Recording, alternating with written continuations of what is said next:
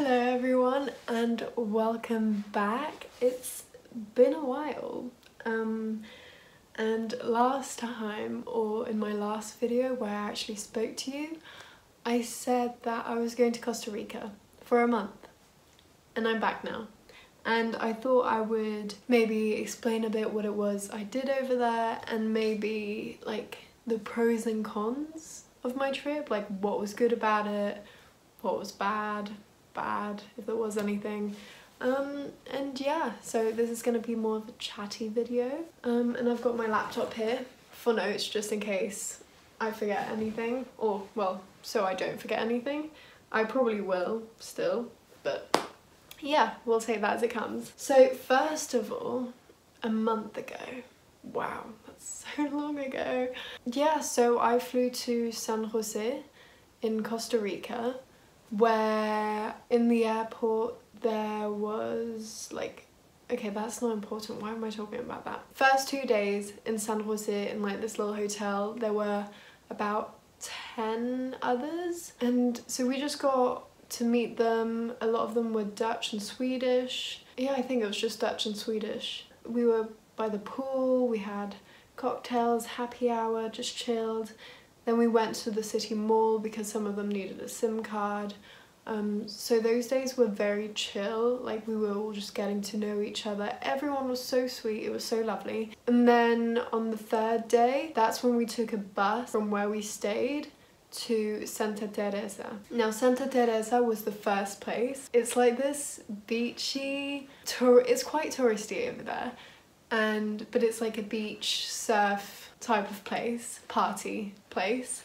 And we stayed in a camp, and I think that's when we met like the rest of the group properly. We were about 30 in the beginning, which may seem like a lot of people, and it was, but at the same time it really was not. But we'll get back to that after. So yeah, the first week I had Spanish lessons, I did yoga, the others did surf. We could choose between the two, some people did both. And then, yeah, then it was just a lot of free time, hanging out, exploring the place, eating lots of rice and beans.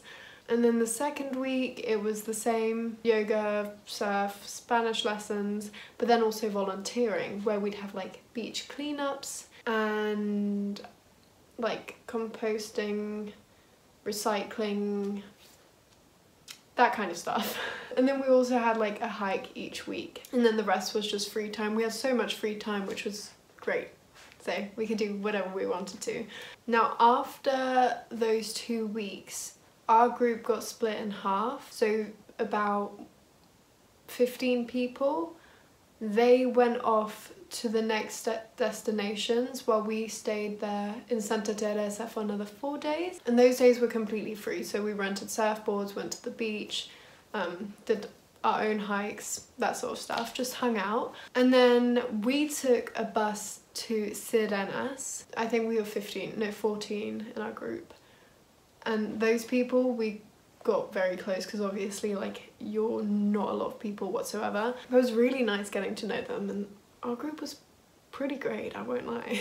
But you also, okay, no, Maria, going off subject. So then we went to Sirenas, which is about 40-minute drive, but then we had to walk along the beach for an hour to get there because it's in the middle of nowhere. When there's high tide, you can't drive on the beach, so we had to walk. Yeah, it's quite isolated, it's in the jungle. It's like nearly, I want to say like an animal sanctuary type place maybe, but that's where we did the turtle volunteering. But there was so much free time, like we would get up at 5 in the morning, go on turtle patrol,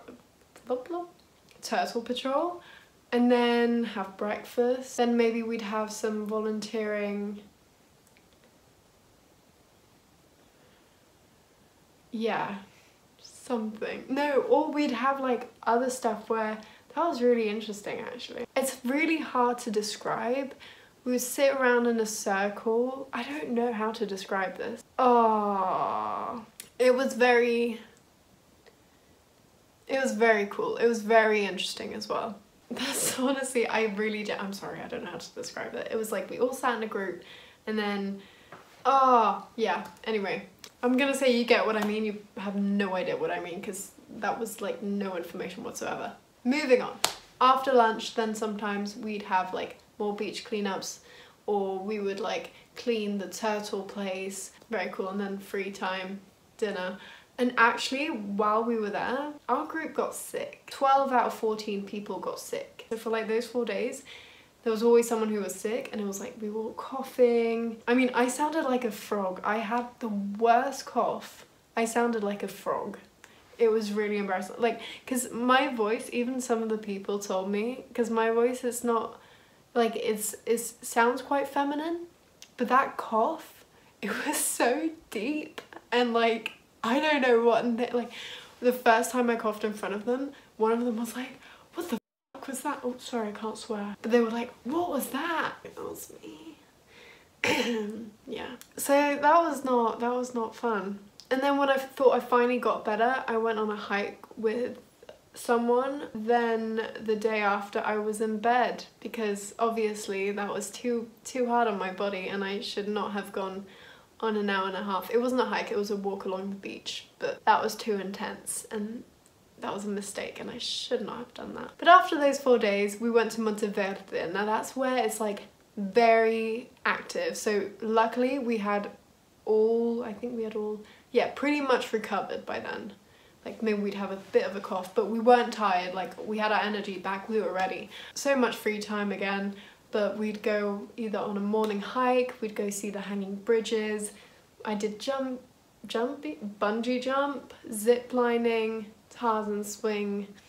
Went to, oh yeah, like during the whole trip, we always went to see the sunset, and the sunset was so beautiful. And we also saw the sunrise a few times, but the sunset was something else. Like usually, honestly, I really like the sunrise in France.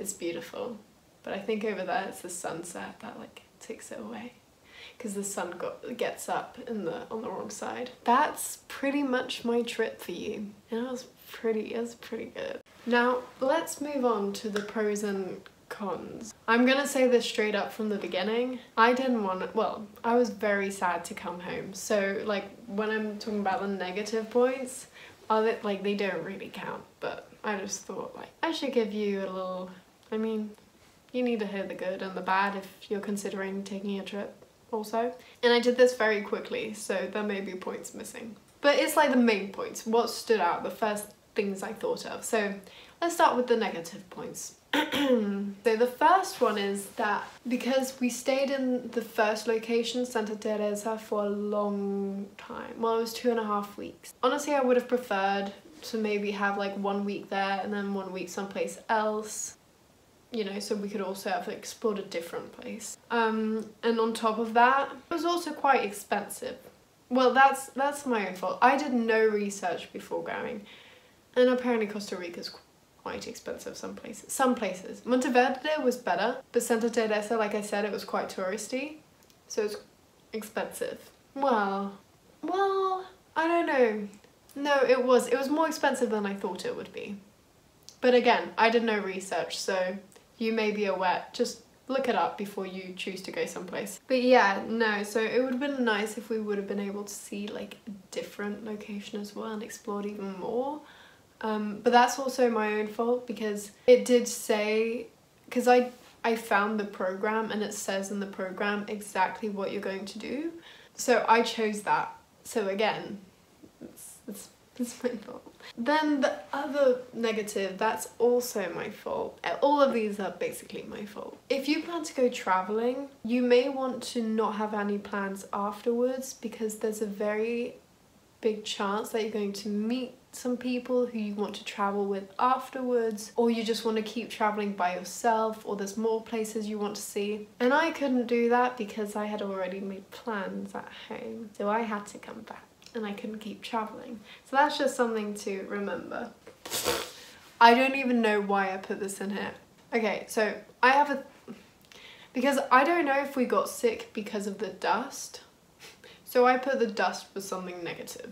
That's part of the environment, so honestly, let's cut that one out and pretend I didn't write that. You know what, I'm gonna delete it right now, because Maria, why?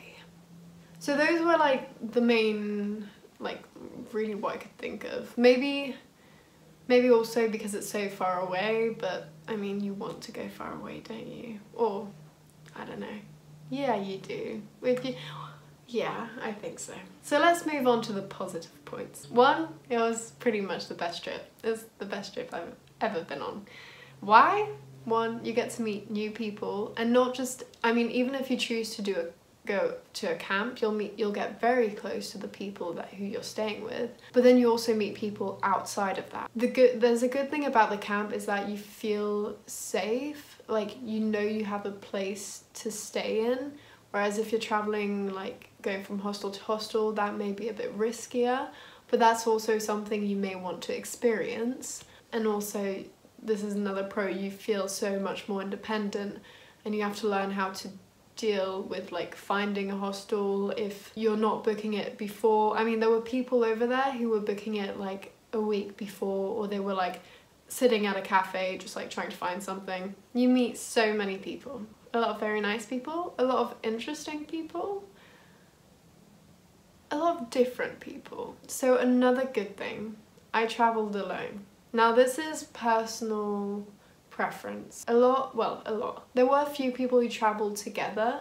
Now me, I wouldn't want to, just because I would feel kind of responsible for always having to be with that person, or like I wouldn't just be able to leave them and go do my own thing. And I don't know, maybe it would hold me back from meeting other people. Personally, traveling by myself, the best decision. But like if you then choose to go on afterwards, then once you've been there alone for a bit, it would be probably fun to then meet up with a friend after that. But it would also be fun to keep traveling by yourself. So that's just something to keep in mind. Depends how you are as a person as well. If you like being on your own, or meeting new people if you're very outgoing. If you're like a bit, maybe, I mean, it can be terrifying to travel. So if you just feel more comfortable being with someone else, then just make sure it's the right person, like someone who likes doing what you like doing. So let's say if you're very adventurous, make sure they are too, and not just someone who wants to be on the beach for the whole trip, you know? So make sure it's the right person. Just discovering the place. Like, the people there are so different. Their motto is pura vida, like pure life, I think. Yeah, I guess. And they were so chill, laid back. Okay, that could also be seen as like a negative point, because on the last day when everyone had to go, we had to get shuttles, cabs to go to different places, to the airport. You know, they were very like pura vida, like we're 30 minutes late, pura vida, and some of them were like, I've got a plane to catch, please get your asses over here. So that's just something, like, that was very fascinating. Obviously it's going to be different to wherever you go, but it was just so fascinating seeing that's how they live and that's how they see life as well. Like pura vida, you use that for anything. You could say, hola, pura vida, thank you, pura vida. You know, just pura vida for everything. And then another pro, it was warm. I feel, okay, I am pale compared to the other people over there. Like, I did not burn once, and I feel like I didn't even tan. But I feel like now that I'm back in the French light, I do feel more tan. So I also went during the dry season, which also I didn't know because I didn't do any research. Apparently February and March are the warmest months there, so yeah. But that was something else very fascinating, like Santa Teresa and Sirenas. It was so hot. Just walk around in a bikini type of warm, stay by the pool. And then we went to Monteverde. It was cold. Long trousers. I did not bring enough long sleeves. I was freezing. I'm a cold person. I always have cold hands, cold feet. Me to keep warm. I was not prepared for that. That was my fault. Yeah, that was my trip. That trip was the best thing that ever happened to me. As I said in the beginning, I didn't want to come back. I mean, it was just very nice being on my own, like exploring a place by myself, finding my own way around. I didn't feel homesick, luckily. I don't know, I just really enjoyed it. I had time to be by myself, but most of the time I wanted to be with other people. I would be that annoying person who would go find people and I'd be like, do you want to hang out? Honestly, best trip. I highly recommend taking a trip in your gap year. If you're thinking of it, do it. Maybe just my only advice, if you get anything out of this, it would probably be helpful if you just do a bit of research before going. I didn't have any problems, but it probably would have been helpful to have a little more information. So yeah, I hope you enjoyed. I will probably see you in my next video, and yeah, stay safe everyone. Bye.